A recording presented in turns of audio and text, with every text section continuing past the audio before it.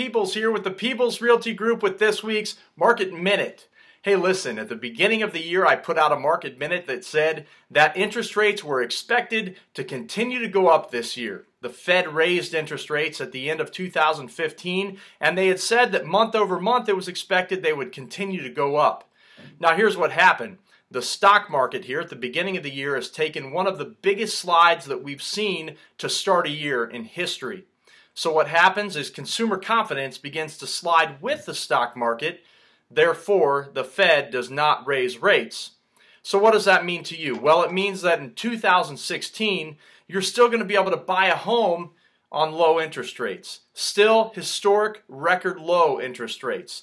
Therefore, if you're thinking about it, this might be your year to either buy your first home, sell your current home and upgrade, upsize, or sell your current home and downsize. And if you're borrowing money, get to do it at the still record low interest rates. Hey, if you have any questions or comments, concerns, feel free to email me anytime at mark@itspeebles.com.